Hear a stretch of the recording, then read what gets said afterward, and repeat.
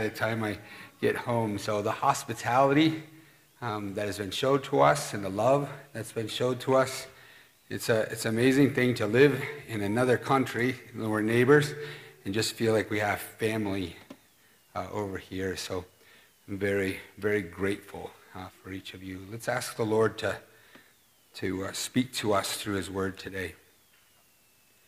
Father, we thank you, Lord, that you have given us this precious word, Lord. You have preserved it for us. You have spoken it through men. You have inspired it, and you have delivered it over to us to know who you are, to know what you're like, to know what you think, to know your heart, and to know the way of salvation, the way that we could be brought to you, the way that we could not just be saved from our sin and its power and its consequences, but we could be saved from you, the judgment that is to come.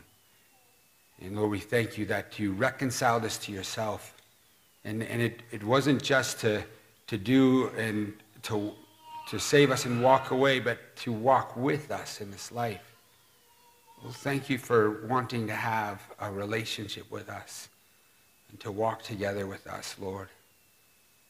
And Lord, I just ask that you would bless our time tonight, that you would bless your word, God. We can't understand it on our own. We can't understand it with our mind. We can't understand it with social construct or traditions, God.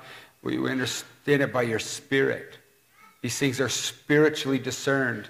And so I just ask you, please, as we read your word, that you, by your Spirit, would read it to us and open the eyes of our understanding. Lord, so that we would go away from this place and we would be edified and built up and encouraged in you. Lord, that we would see your word and we would be changed, we'd be affected, and we become more like you, I pray. More like Jesus. In Jesus' name I pray. Amen. So in thinking about kind of what to share with you, I just wanted to be able to encourage you. I felt, and sometimes I feel like people misunderstand, I believe, that the word or title or office, or however you want to call it, evangelist. Sometimes people think that an evangelist is someone that is outgoing, somebody that's really good at sharing their faith with others, someone that maybe is articulate or has found different tools or ways, and then they're very passionate about it. And so people would say, well, that person is an evangelist because they do it a lot. I think that's what we're all supposed to do, in various ways and various reasons. It seems to me very clearly from the Word of God and from Jesus that he is telling us all to go out and share the good news and make disciples. Every one of us are to do it. And sometimes when we label these, they're evangelists, they have the gift of evangelism, there's a little bit of like, they do that, but I do this. And I'm not saying that we don't have different ways and different, gifts and abilities and how we share our faith, but sometimes we don't share at all. And I think the church has failed in that, and one of the reasons is because we haven't actually had real evangelists in the sense of what Ephesians 4 is teaching. So Ephesians 4, it says that God gave the church, right, apostles, prophets, teachers, shepherds, and evangelists. That's what he gave the church. And then it says, for the equipping of the saints, for the work of the ministry. And I really see the role of an evangelist, what God has called me to, is to do what everyone's supposed to do, share the gospel, but to equip and build up the church so that they can share the gospel. And I think that because we have failed to recognize as a church as a whole, and I don't know how this church body works. Maybe you have it, but because we don't have that individual that we see that gift in, we don't, in a sense, prepare them or give them room to teach the body, then boldness, it's hard to come by when you you don't have the tools. It's interesting, like if you were to make an announcement and you said, we're going to have a class on evangelism, like, it's not very well attended, you know. You have a church of a few hundred and a couple people will show up. But if you said, we're going to have a class on how to share your faith with anyone, all kinds of people show up. Because there's a sense that we know inside us that we're supposed to share our faith with anyone, but we really don't know how. We really don't have the tools. And I believe that evangelist is supposed to do that. And so pray about that. Those that may have the gift within your body, that the Lord would raise them up, not just to go out. Don't just depend on them to go share. We should all be sharing where we are, but that they would find a place within this body to teach some classes on how to share your faith and encourage one another in that. So I see myself as both sharing the faith, but also wanting to share with you some things that maybe can help you. And then this one here, I think, is really, really foundational. And I'm sure you're exhorted and challenged in it, but it's definitely been a burden on my heart, particularly as I've been on the streets and I've kind of seen the way that this world is going. So the title of the message today is called Circumspect. Circumspect comes from, I believe, Latin word, circum meaning around, and spect, view or look around you. And so we'll find the concept or the idea in Matthew's Gospel. Matthew's Gospel, if you turn with me there, chapter 7. I'm going to put it on the screen, but I want you to turn to it in your Bible so that you can look around at the context that's around it, and we'll read it. We'll read it together. It says in verse 15, "Beware of false prophets who come to you in sheep's clothing, but inwardly are ravenous wolves. You will recognize them by their fruits. Are grapes gathered from thorn bushes, or figs from thistles? So every healthy tree bears good fruit, but the diseased tree bears bad fruit. A healthy tree cannot bear bad fruit, nor can a diseased tree bear good fruit. Every tree that does not bear good fruit is cut down and thrown into the fire. Thus you will recognize them by their fruits. Not everyone who says to me, 'Lord, Lord,' will enter the kingdom of heaven, but the one who does the will of my Father who is in heaven. On that day, many will say to me, 'Lord, Lord, did we not prophesy in your name and cast out demons in your name and do many mighty works in your name?' And then will I declare to them, 'I never knew you. Depart from me, you workers of lawlessness.'" I think one of the most terrifying passages in all of Scripture. So I want to focus in on this one word initially that the beginning of the text that we read starts out with, and that is the word beware. Beware, the Greek word for beware is proseko. Proseko comes from the word, first of all, pros, which is looking forward or looking toward, and then echo, which is to have or to hold. So the word beware has a sense of to pay attention, to hold, in a sense, to hold the mind towards and to look towards, to pay attention to be cautious about, to apply oneself to adhere, to give attention to, beware, be given to, give or take heed to, or have regard. Beware is, so the Greek word is proseko, but then this particular, in this passage here, it has this ending, eta. So it's proseketa. And eta is basically the present active imperative, second person plural. All right? Can you say that 10 times fast? Present active imperative, second person plural. So basically, the second person plural is speaking regarding of someone else to an audience of more than one. So if it's first person, I'm talking about me, right? And if it's second person, I'm talking about someone else. But second person plural is to someone else but all right? So there's in the South, in the States, we have y'all, right? We don't say that in Michigan, but we understand like down south they'll say y'all. But y'all can mean singular second person plural.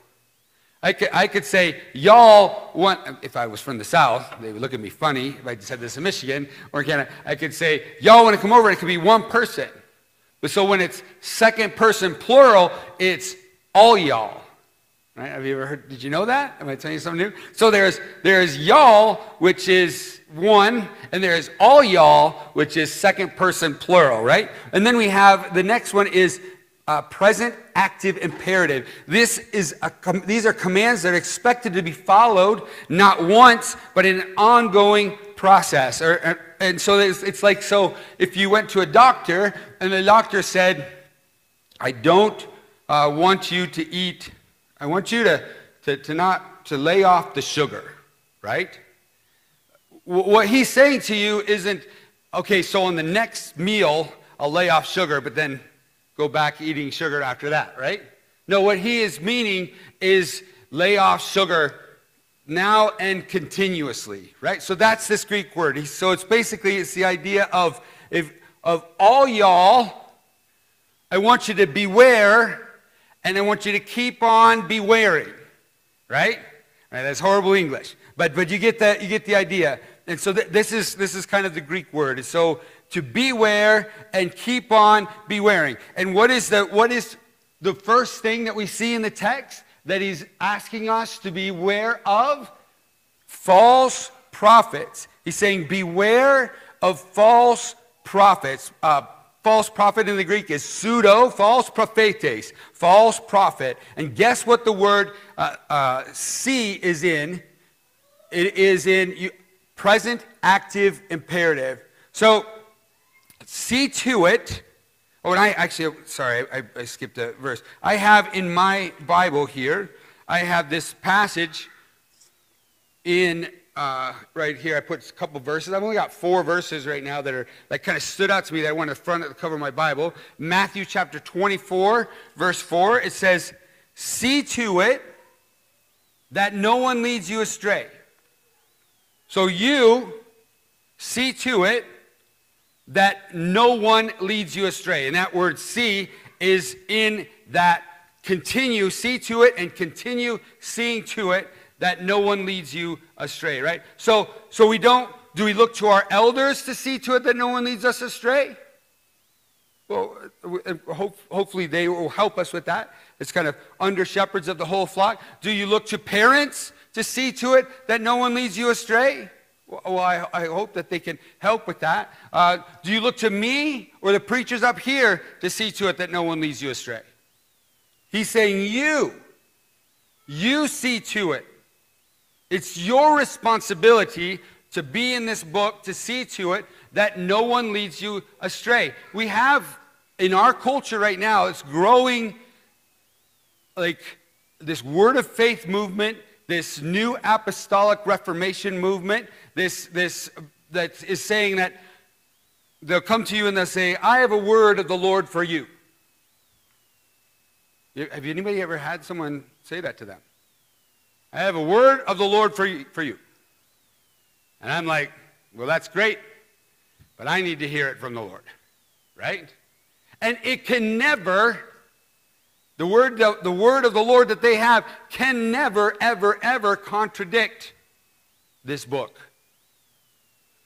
And I'm flabbergasted at how easily and how quickly deceived people are. And they get carried away by some very, very energetic, fancy-suited, fancy-watched person up on a stage that has some revelation.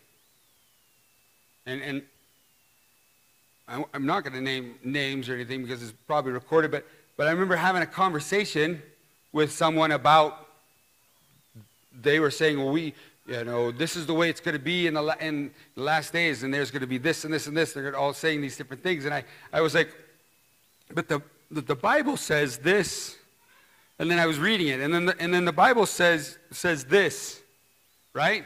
And then this person said to me, well, I know that's what the scripture says, but there's revelation. Gave me chills.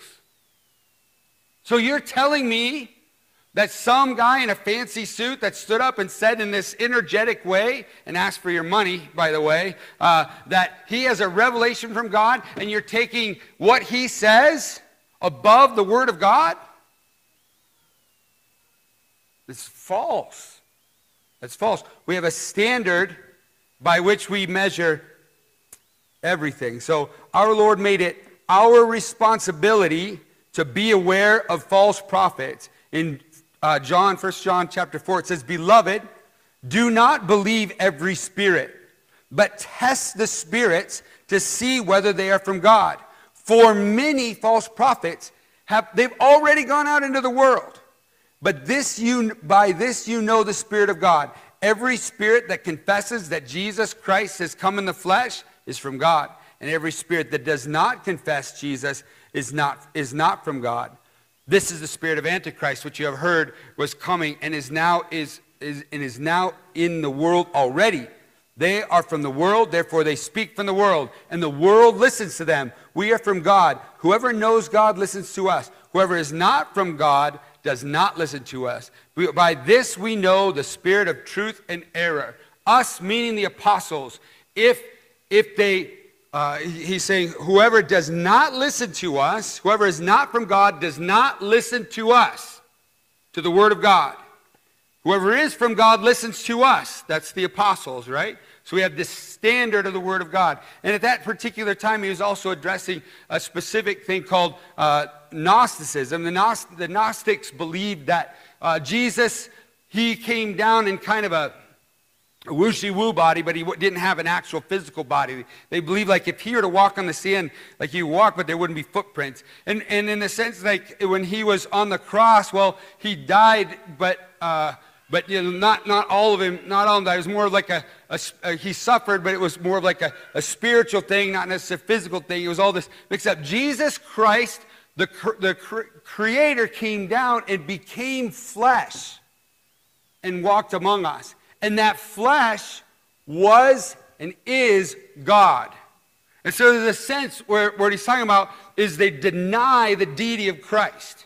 See, all these religions around here, they'll all say that, oh, Jesus, he's a good guy. He was a teacher. He's a good teacher. You should listen to him, right? The Muslims, the Quran says that he's a prophet. And not only he's a prophet, but you should hear him. Right? And the Buddhists, they believe that he was a good teacher. The Hindus believe that he was basically one of the gods. Right? Even an atheist will read Jesus' teaching, and he'll be like, that's pretty good stuff. Right? You should probably listen to him. Jesus said, I am the way, I am the truth, I am the life. No one comes to the Father except through me. And he is saying, see that no one leads you astray. He's also saying in Matthew 24:13, many false prophets will arise and lead many astray. Sometimes there'll be these works, these things that are happening, and there was this revival, the Asbury revival that was happening in a college, and I was just asking questions about it. I was just asking, is the Word of God preached? Is there repentance from sin? Right? Well, I think they're just doing a lot of singing, all night long. The singing goes all night for days. The singing's been going. But is the Word of God preached? Is the person of Jesus Christ exalted? Is sin declared to be for what it is? Is there a call for repentance? And they look at me like I'm doubting Thomas or something. Oh, you just need to to believe. No, it says that we're supposed to try. We're supposed to try the Spirit. So, beware of false prophets. The next thing the text is telling us to beware of is to beware of sheep's clothing. It says, false prophets, they come to you in sheep's clothing. What does that mean? Sheep's clothing are people who are dressed like you. Right? So beware of people that are dressed like you. Their external shows are meant to make you comfortable with them. So the interesting thing about legalism is that if you're in a group of legalism, it becomes really, really easy, actually, to fake it. Right? Like you could just put on whatever the uniform is. You can just say the things that you know are similar to that area. Our brother was talking about, was encouraging me in between the meetings here about the difference between a fold and a flock. And I hadn't heard that before, but it was a really neat thought. Jesus said that I have many will come that I'll bring into this flock, and they are fold, and they will become one flock. A fold has to do with like outside circumference or containment, right? A flock has to do with the shepherd in the center. Is centered around a person. Where so we have like the law and legalism, and a lot of times we make our identity, our unity, right? Or our uniformity is probably actually a better word for it. Our uniformity around external stuff. And it's very, very easy to get deceived, to get blindsided by when the outside stuff, when the external stuff is the reason for our unity or our uniformity. But when Jesus is the reason for our unity, then we can kind of move in and out of preferences and backgrounds and convictions that each one have as individuals, and we can find this bond of unity in the person of Christ. And there's safety in that. Amen? There's fellowship in that. And it's actually kind of sweeter when you have you have another brother and another family from yours, and you have differing opinions on some of the kind of side issues, but Christ is your main, and you can have discussions about those things and learn from them, but then Christ is your center, and you can fellowship and rejoice in Him. It's this almost, there's a special sweetness in that, right? Because we know that He's the only reason that we have that sweetness together. So beware of sheep's clothing. So then it also says in the text, beware of the sheep's clothing. Inwardly they are ravening wolves. So it's saying beware of wolves. In Acts chapter 20, verse 29, Paul says, I know that after my departure, fierce wolves will come in among you, not sparing the flock.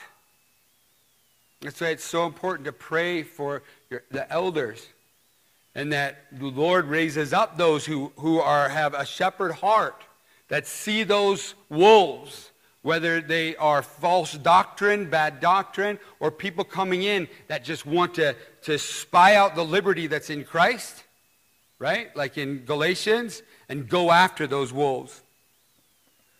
In Galatians 2, 4 through 5, yet because of false brothers brought in who slipped in to spy out our freedom that we have in Christ, so that they might bring us into slavery, to them we did not yield in submission even for a moment. We did not yield in submission even for a moment, so that the truth of the gospel might be preserved in you. The enemy wants to come in and he wants to say, oh yeah, the gospel, Jesus is good, but Jesus plus, that we got that over here. Right? That's what was going on in Galatians. Yeah, I know Jesus is good, but Jesus plus circumcision, that's what you need, right? Paul was, we just finished with a college group studying verse by verse, chapter by chapter through the book of Galatians. And Paul is very, I think he's some of the harshest, even on the edge, vulgar language, to a shocking language in the sense to the church of Galatians. He was so distraught that there were people coming in and they were being swept away with Jesus plus or Jesus minus, right? So beware of wolves. And the next one, pay attention to, it says in the text here, you will recognize them by their fruit. So we pay attention to the fruit. We need to become fruit judges, in a sense. We need to look and see what their fruit are. So how do we recognize them? By the fruit. In Galatians 5, we have the fruit of the Spirit: love, joy, peace, patience, gentleness, goodness, faith, meekness, temperance. Against such there is no law. And then there are other fruits, right? The fruit of the flesh.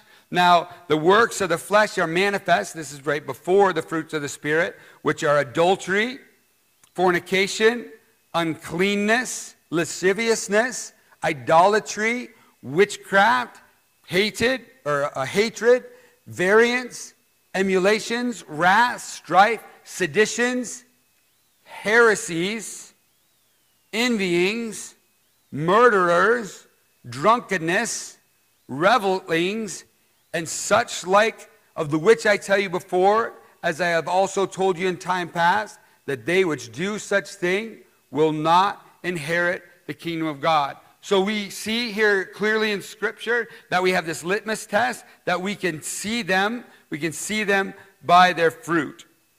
How do we know what good fruit is? By the Word of God. So then we have this next one. If you're going to look for false teachers, we can look and beware, the Scriptures are teaching to beware of false teaching. So turn with me, if you will, to Acts chapter 5.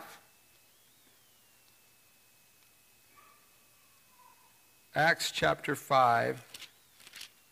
Then we have what I call the Gamaliel method. Right? Someone mentioned that just today. I don't remember who it was. The Gamaliel method of measuring the truth or not. So Acts chapter 5, verses 33 through 42. So it says that when they heard this, they were enraged and wanted to kill them, the apostles. But a Pharisee in the council named Gamaliel, this is a very highly respected person, one that Paul was being taught. If you learned under the feet of Gamaliel, it was kind of like saying, I went to Harvard, right? Or I went to Yale. He's a highly respected person. A teacher of the law, held in honor by all the people. He stood up and he gave orders to put the men outside for a little while. And he said to them, men of Israel, take care what you are about to do with these men. For behold, for before these days, Theudius rose up, claiming to be somebody. And a number of men, about 400, joined him. And he was killed. And all who followed him were dispersed and came to nothing. And after him, Judas the Galilean rose up in the days of the census and drew away some of the people after him. And he too perished. And all who followed after him were scattered. So in the present case, I tell you, keep away from these men and let them alone. For if this plan or this undertaking is of man, it will fail. But if it is of God, you will not be able to overthrow them. You might even be found opposing God. So they took his advice. And when they called in the apostles, they beat them and charged them not to speak the name of Jesus, and they let them go. Then they left the presence of the council, the apostles, rejoicing that they had been counted worthy to suffer dishonor for the name. And every day in the temple and from house to house, they did not cease teaching and preaching that the Christ, the Messiah, is Jesus. So we have this situation where they're going to kill the apostles, and then Gamaliel stands up. He's like, hang on, there was these individuals, and and it just fizzled out. And then this individual is coming, and it just kind of fizzled out. If this is from God, it will last. And if it's not from God, it'll fizzle out. And it ended up kind of having a good result, or if you want to say a true, an accurate result, in the sense that, that the apostles were able to go and continue on teaching, right? So you could look at it in a pragmatic way, and pragmatism is not the measure for which we measure what is true or what is not true. Pragmatism is, if it works, it's good. Right? So, Jeremiah would be a failure because none of his preaching ever worked, right? Noah will be a failure, even though a successful boat builder. No one listened to him but his own family, right? If pragmatism was the standard with which we measured what is right and wrong, and this is basically what he's doing. He's measuring it with a measuring stick of pragmatism, and it's a false measuring stick. So did that means Buddhism is right? Because it lasted longer than his lifetime, right? Hinduism would be right. Islam would be right. It's a bad measuring stick. So I brought with me, her brother lent this to me here. We have this measuring tape. And on one side, the centimeters are really big. And on the other side, the inches are really small, right? You guys have these at home, How many, I don't know if anyone of you, I feel like I have a memory as a child. When I was young, my dad, he was a builder and had a different one, and I was measuring the inches with the small inches, right? The centimeters, and it turned out really wrong. Or maybe it's just somebody told me the story. I don't remember. But we have, like over in America, we have, inches and feet and miles, and they make no sense at all. I don't know. I'm sure there's a reason or sense behind it. To me, centimeters, kilometers, millimeters, like that actually makes a lot more sense to me. But we have different measurements for different kingdoms, in a sense, right? God has given us the measuring stick for his kingdom. He has given us the measuring stick for his kingdom, and we must measure everything to that standard, right? The Bereans, Acts chapter 17. So we have the Galilean method, and then we have the Berean method. I know you're all familiar with this, but let's read it together. Acts 17, starting in verse 10. The brothers immediately sent Paul and Silas away by night to Berea. And when they arrived, they went into the Jewish synagogue. Now, these Jews were more noble than those in Thessalonica. They received the word with all eagerness, examining the scriptures daily to see if these things were so. So here the apostles were. They're in there preaching with some authority. They got stripes on their back kind of authority, right?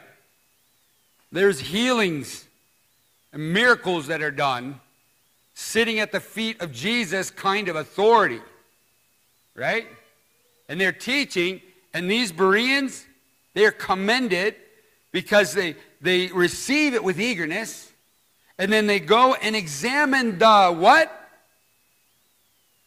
The scriptures daily to see if these things were so. Many of them therefore believed. Many of them therefore believed because they received what they were saying. Then they went home and studied it for themselves. They were in the book themselves, and therefore they believed. The measuring stick that we have is the Word of God. God has given us the measuring tape that works in his country, and it is that line by which we must measure everything that is taught. That means we need to be in it. We need to be in it every day. Not just like a 5-minute thing. So I'll talk with you about just some practical things that I do. And I'm not perfect. I'm not saying that I've arrived, but just to encourage you to continue in the Word of God. I have this, right now I'm reading through chronologically. This is my where I'm at in my schedule. I took away all the dates. You know, you have a 1-year Bible schedule. The dates end up like discouraging or distracting me so that I forget about the Word of God, and it's just about checking off the date. No, man, you know, it's August 11 and I'm only in July 30, right? And I just got to catch up, and it becomes a chore. That's just me. Some of you might work like that. So I took away all the dates, and I just there's just little lines. So I'll just make a mark when that reading section is done. And it's okay for me if it takes a couple days for me to check it off. And it's okay if I check a couple of them off in a day. Because it isn't so much to me about checking off my to-do list.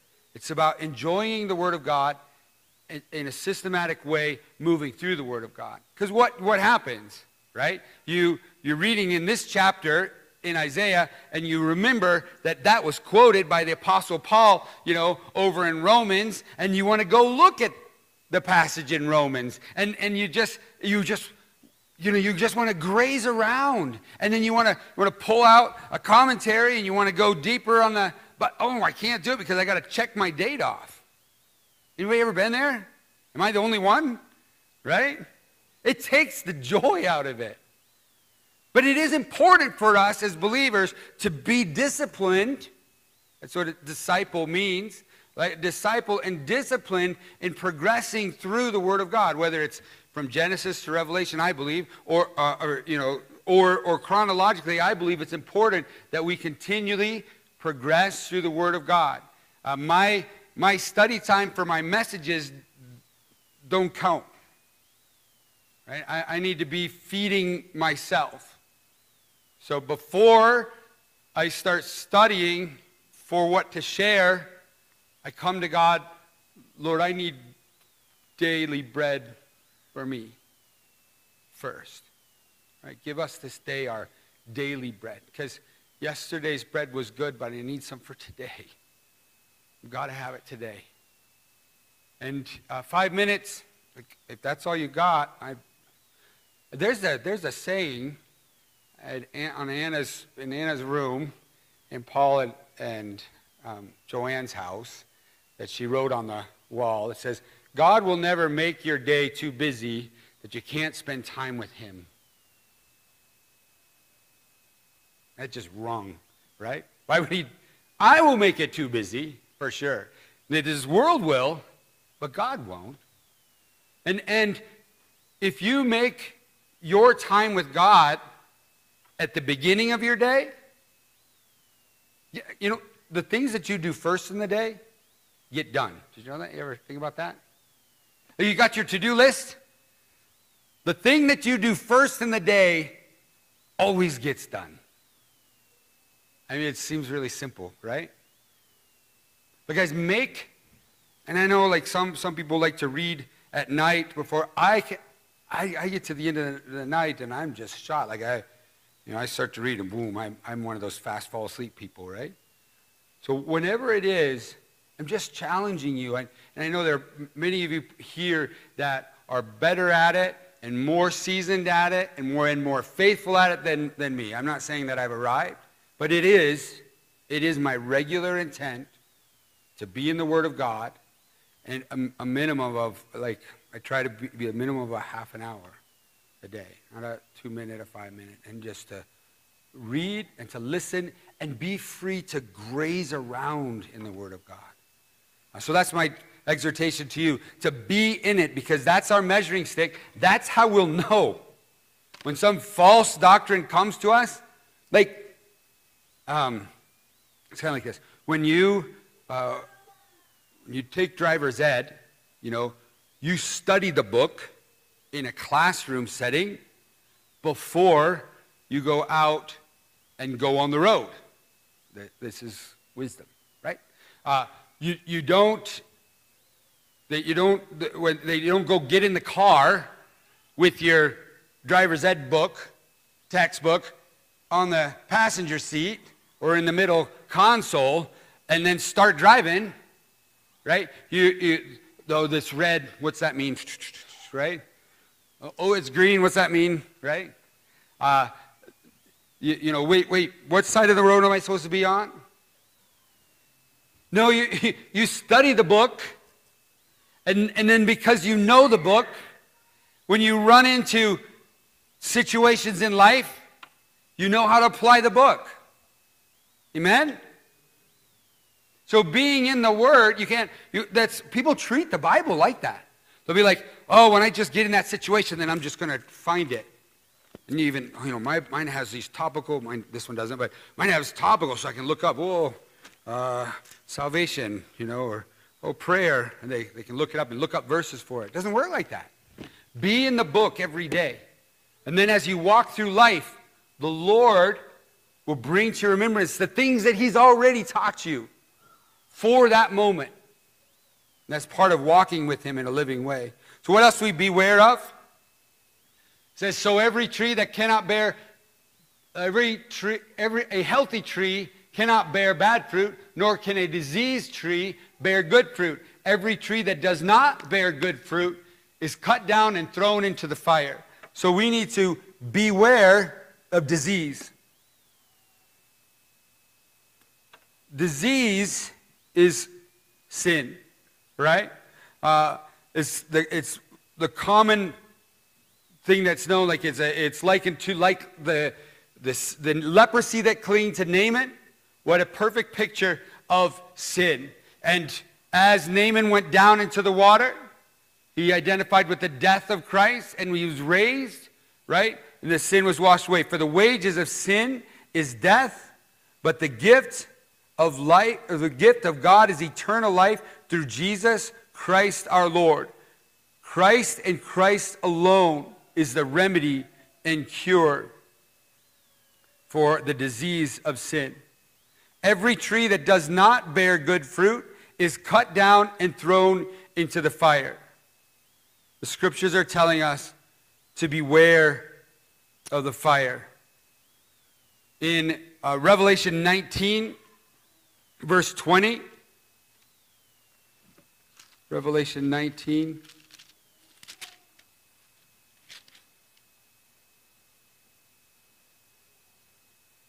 verse 20, it says, and the beast was captured, and with it the false prophet who in its presence had done the signs by which he is deceived. He had deceived those who had received the mark of the beast and those who worshipped his image. These two were thrown alive into the lake of fire that burns with sulfur.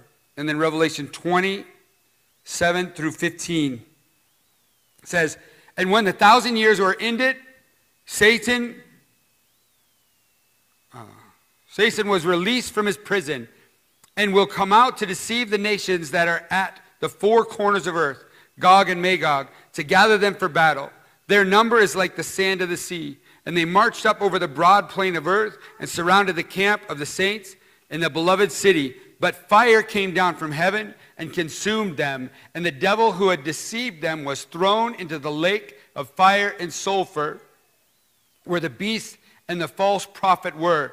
And they were tormented day and night forever. Then I saw a great white throne, and him who was seated on it. And from his presence earth and sky fled away, and no place was found for them. And I saw the dead, great and small, standing before the throne, and books were opened. And then another book was opened, and which is the book of life. And the dead were judged by what was written in the books, according to what they had done. And the sea gave up the dead who were in it. Death and Hades gave up the dead who were in them. And they were judged, each one of them, according to what they had done. Then death and Hades were thrown into the lake of fire. This is the second death, the lake of fire. If anyone's name was not found written in the book of life, he was thrown into the lake of fire. So we see that the beast and the false prophet, the devil, death and hell, and whoever was not found in the book, found written in the book of life, was thrown into the lake of fire. And then we have this last passage that we read. Not everyone who says to me, Lord, Lord, will enter into the kingdom of heaven, but the one who does the will of my Father who is in heaven. What is the will of the Father in heaven? That we believe on the Lord Jesus Christ. Anyone who does not do the will of my Father in heaven, on that day many will say to me, Lord, Lord, did we not prophesy in your name? Did we not cast out demons in your name and do many wonderful works in your name? And then will I declare to them, I never knew you. Depart from me, ye workers of lawlessness. It's the most terrifying passage in the scripture. But listen to what they're saying. Lord, didn't I do? Right? Didn't I put on sheepskin? Didn't I put on my sheepfold? Didn't I do the things that were acceptable? Right? None of them said, but Lord, didn't you die for me? They were the focus. He wasn't the focus, right? Philippians 2:12 says, therefore, my beloved brethren, as you have obeyed, so now, not only as in my presence, but much more in my absence, work out your own salvation with fear and trembling. For it is God who works in you, both to will and to work for his good pleasure. In John 7:17, if anyone's will is to do God's will, he will know whether the teaching is from God. So as you look to God, and as you are in his word, and as you study it, you will be able to discern and understand when the lies come out there. And there are many and various, uncountable a number of lies. And it's incredible how good people have got at lying today. Like they'll look you right in the eye. And they will speak something that you know, and you know that they know, is an absolute falsehood. And it's so like bold and brazen that it kind of takes you back a little bit, and you start to even like doubt, what do I, like maybe I have it wrong. You ever been there before? Is that right? You start to question it. But be in the Word. This is the right measuring stick. God has given us everything that we need by his word, by his Spirit, by his presence in our lives, by the community that we have with one another. He has given us everything we need in Christ to be not deceived and to walk in a way that we're paying attention and we're walking the way of life in this life, and we can speak truth to others, because that's what he's called us to do, to share the truth of God's word with others. So, Father, we do thank you, Lord. We thank you, Lord, that you have the words of life. To whom will we go? To whom will we go, Lord? Thou hast the words of life. And they are life to us. They are truth to us. They are the way to us. I ask you, Lord, that you would encourage and bless and strengthen this precious body to be re-encouraged to be in your word every day and to become studiers of it. And Lord, to go out and to speak the truth in the face of the many falsehoods that are being proclaimed and prophesied around. I ask this in Jesus' name. Amen.